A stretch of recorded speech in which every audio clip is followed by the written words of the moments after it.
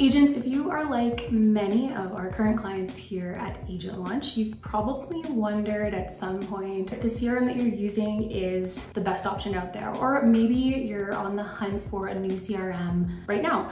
If that is the case, then you've come to the right place. So without further ado, let's jump into the 7 most important elements that your real estate CRM must have. And if you stay till the end of this video, then I'm going to reveal our #1 pick here at Agent Launch that we recommend to all of the agents joining our community as the CRM of choice. Hi guys, my name is Kaylee and I'm taking over Eric's channel today, but if you work with Agent Launch, you probably already know me pretty well. I am the VP of Operations here at Agent Launch, and I've been helping realtors integrate themselves into their CRMs for the better part of half a decade now. So I've seen a lot of software, I've seen a lot of CRMs, and I know that the decision to change CRMs is a huge one. My goal today is to make that decision just a little bit easier on you, and again, highlight the most important elements that we see, many of which might seem simple, but are often overlooked. In addition to that, I'm also going to provide some questions that I would be asking. These are answers that I would demand of my CRM. We need to be clear on that your CRM does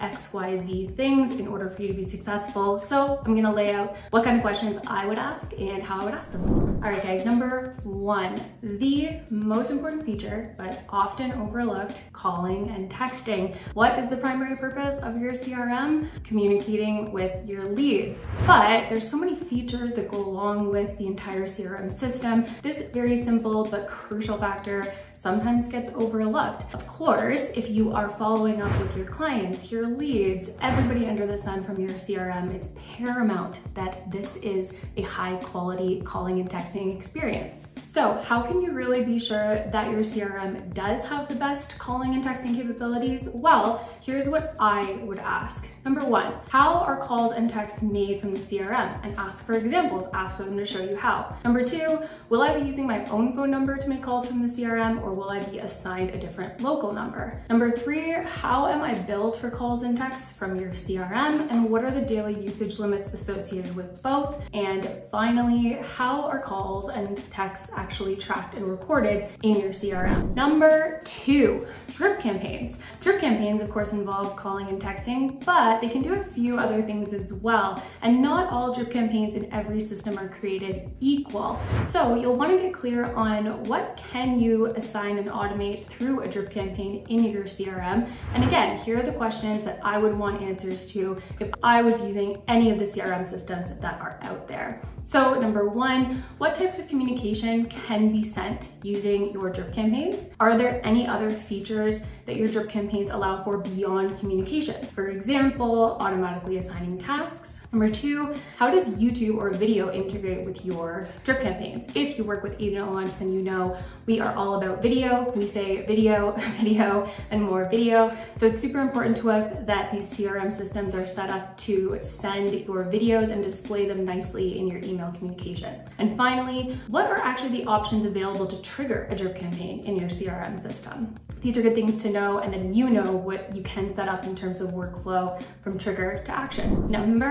#3, automation. Now, automation and drip campaigns, you might say, Haley, you already talked about these. They are very similar, but in some ways different. Like I said, drip campaigns aren't the only thing that can be automated often in your CRM. So make sure you check in with whichever provider you're using to get clarity on #1, beyond automated communication in your drip campaigns, what other automation features does your CRM offer? This is where features can really get thrown at you.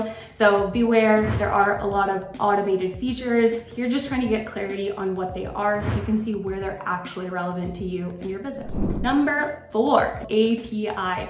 API actually stands for Application Programming Interface. API is a fancy word that boils down to software that can be integrated with other API software. Seem confusing? All you need to know is that if you have an API capable CRM, that means that you can connect with other API interfaces. Most interfaces now now have API capabilities. Now here's the important part. If you do have specific lead sources that you need your CRM to be able to connect to, make sure that there are options to connect to those from the CRM of your choosing. So what would I ask to be sure that my CRM has API capabilities? Pretty simple. I would actually ask, where do I find the API key within the CRM? This is basically a string of numbers and letters that you're going to plug into tools like Zapier or the other API powered platform. It's like your secret key that's not going to allow that software to integrate with the other one. Number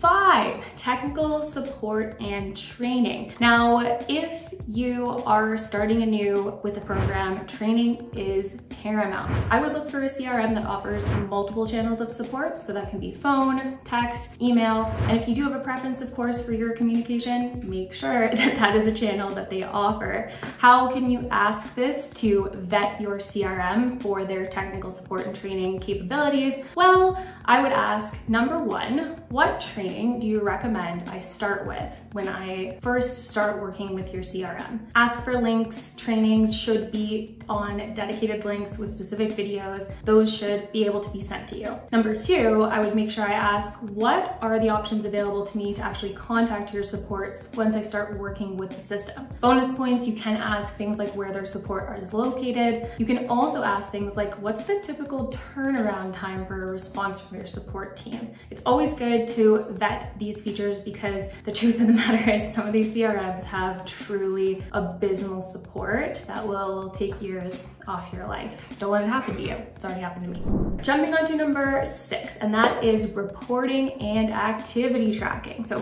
what actually does this mean? Why do these go together? Your reporting tool should be your hub for all activities going on in your CRM. You should be able to go into your reporting field and clearly see, all right, how many calls have happened today? How many texts? How many appointments have been set? So if you are aligning with a CRM that's going to enable you to best meet your measurable activity goals, make sure you align with one that's actually going to track them. The questions that I would ask is, number 1, what activities are tracked from the CRM? Are they calls, texts, tasks? Number 2, where is the central reporting dashboard in your CRM? And number 3, can you see activity broken down by user, or do you just see accumulation of activity as a team? All things you want to get clear on, especially the last one if you are a team leader yourself. Number 7, mobile accessibility. If you are like a lot of realtors that I know, you're probably on the go a lot, and that's okay. So get a CRM that's going to support you being on the go. If you are able to align with a CRM that has a fantastic mobile app, you probably will use it daily, and that's how you're going to get the best results from it. So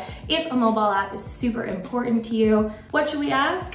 Very simply put, do you have a mobile app? And for bonus points, I would also ask, what features are available on the desktop app that might not be available on your mobile app, and vice versa. Well guys, I hope that made some sense to you, and that's it. Those are our top 7 elements that every real estate CRM must have, and thank you for staying till the end. I do appreciate it. Haven't forgotten about our promise at the beginning. The number 1 CRM choice for the agent launch community is, it is none other than Follow Up Boss. Now, before anybody jumps out of their seat, there are a lot of great CRMs out there. What we know is that our agents using Follow Up Boss seem to have the most disproportionate success compared to those without it. It truly is a fantastic platform. Their training is second to none, and our agents seem to think it's pretty user-friendly. But if you want to decide for yourself, you can actually click the link in the video description right now and get started with 14 days free to try Follow Up Boss out for yourself. Let us know. Love it? Hate it? Put it in the comments.